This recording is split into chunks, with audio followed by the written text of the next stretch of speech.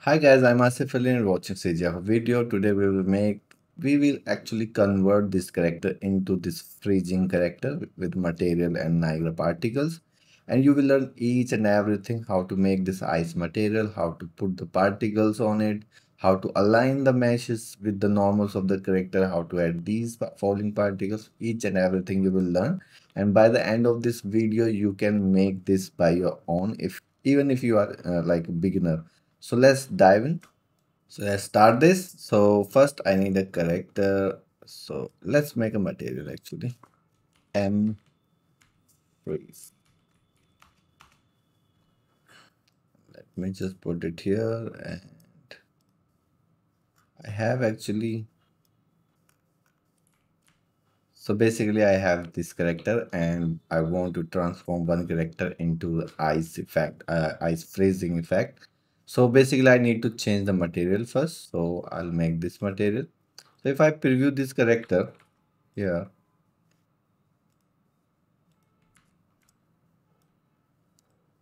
first, you need a texture. You can use any kind of ice texture you have. Let me just search ice in my textures. I have already, so I'll just drag with the normal map. I have this. So if I connect it here in the emissive, you can see how it looks. It looks fine. I'm not changing anything. You can use normal map if you want, but I think I will, let's use it actually. And one more thing you can do, you can use the same texture and take the bump and just connect this texture here, or maybe just blue channel or red channel, whatever you want to. You have to check and which channel you want. Connect here, give some height, so it will have some depth. If you, I'll show you. See, it has now some depth, and that looks actually good. So if I increase it like 0.2. It will be, I think, too much, but you will now see the difference.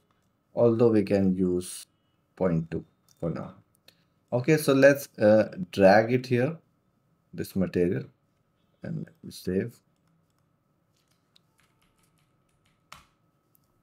Cool, so I have just done very basic of material. Let it save. While saving, you can just subscribe if you like this. So this is how it looks. Then we can add one more thing we can do. We can make edges only whitish, and from the center we can make little more bluish by using Fresnel.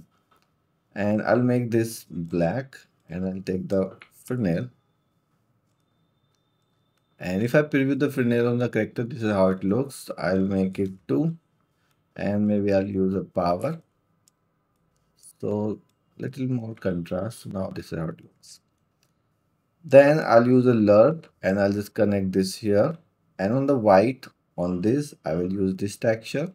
And I will multiply the same texture with more bluish color. Multiply, and then this will go here. And now I will use here. So you will see how it looks. And this is too blue. Too much blue actually. So I guess you can make parameters, then check how you want it. So now it has, I want to make this one little more bright. So let's make it 5 maybe. So edges will be little more bright. See, looks better. Okay. Now we will add some icicles on the body. So for that, I'll go to Niagara. And let's take a Niagara, and I'll take this empty one. And it's icicles. And I'll just take this minimal emitter, and here I will use self once, and I will spawn burst, let's say 50 particles for now, and I want to spawn it on skeletal, not skeletal, static mesh location. I need this mesh, so I will just browse this and we can use it here. Fix. So now you can see particles spawning on the character. You can use from here triangle, vertex, socket, whatever you want to use. So now if I drag this and let's make this child of this, make this 0. So it will be on the character. Okay. Now let's use a mesh instead of this. And I think you can see the default mesh I have. I think Icicle mesh. Let me just search. I have these. I have actually multiple, but I don't think the pivot. Let me just check. Yeah, it looks fine. It has already a material. So if you don't know how to make this kind of material, I have separate tutorial. If you just search eyes in my tutorials, you will find, I think. Let me just show you. Go to my channel here, just type eyes. And there are tutorials like this one, like this one, this one, this one. I have lots of, okay. I'll show you material, don't worry. This is the material, what I'm doing. I have the same texture, same bump I'm using, and just it's white from the bottom. So for that, I'm using a gradient here. So this gradient is for the green channel, so it's for height.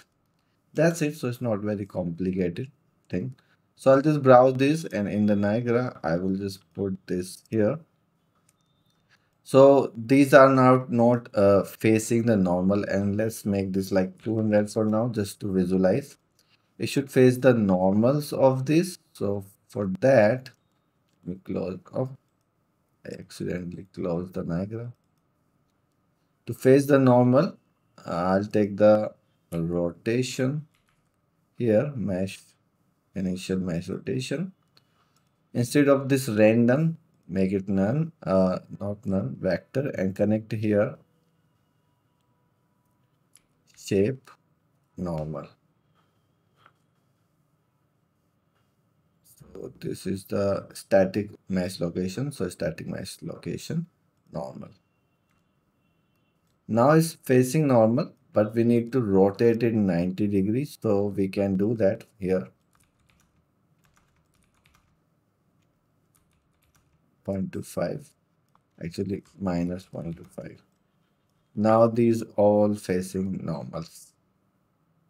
And I think I need the same material. I need same material for these.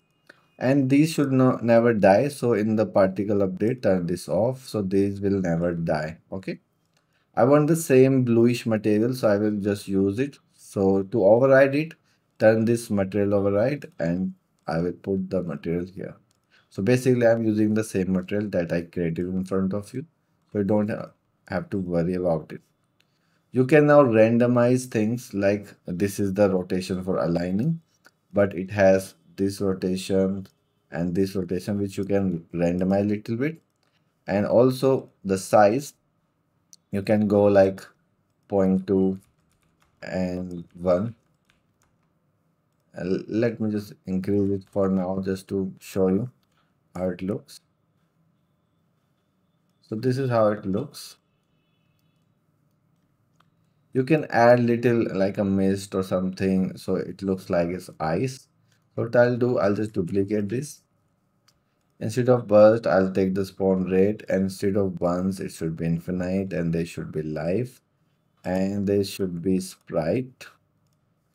I'll just use a smoke material which I'll take from the starter content. So you can also have that material, this one, smoke. This is 8 by 8 SubUV, so I'll just put it here. In here, I'll put 8 by 8. Then I'll take animation and choose the sub render here. Now spawn rate, let's make 20 and play. And I will add gravity. It should fall, but not that fast, maybe that much. And I'll actually use uniform size, maybe 50 and 40. And you can also randomize rotation, or if you want velocity line, you can do that. Let's also take scale color. I will also fade and fade out these. And let's also randomize the life, maybe 2 and 1 or 3. I'll also make this little bluish. And I think this is too big. And yeah, like that. Still velocity, sorry, the gravity is too high. And we can increase the life to like this. Cool. You can also do one thing, duplicate this one more time. Delete the sprite render, take it again with the radial, delete the SubUV. Now you have these particles, so you can make them really bright, maybe 20, little blue. Size maybe 2 and 1. And I will add little curl noise, 50 or 200. I will animate this also, maybe 100 just for now. And finally gravity, not that much, still too big, so 1.1. Curl noise too high, maybe 50. And life maybe just 2 and 1. So you can do that. So now you have two character, one is normal, one has these icicle and lots of things. So I hope you liked it. Thanks for watching. Keep learning. Bye bye.